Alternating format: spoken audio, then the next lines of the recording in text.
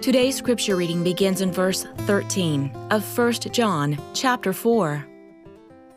By this we know that we remain in Him and He in us, because He has given to us of His Spirit. We have seen and testify that the Father has sent the Son to be the Saviour of the world. Whoever confesses that Jesus is the Son of God, God remains in Him, and He in God. We have come to know and have believed the love which God has for us.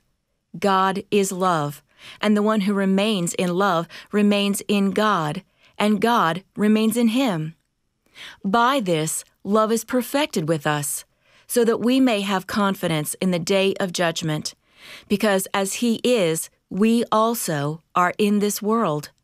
There is no fear in love, but perfect love drives out fear, because fear involves punishment, and the one who fears is not perfected in love.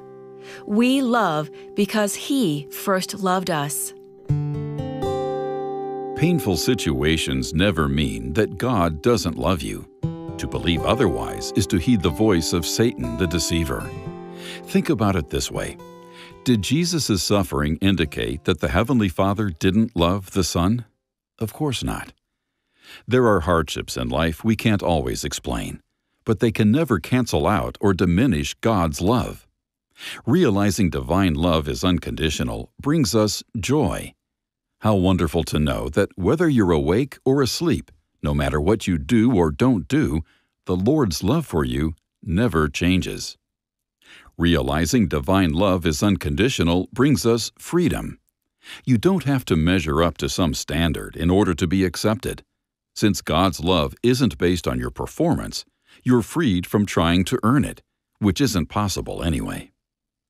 And realizing divine love is unconditional brings us security and assurance.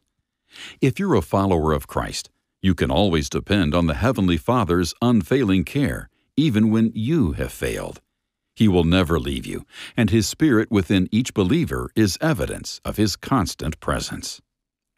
If you've ever watched the ocean, you know that its waves keep rolling onto the shore.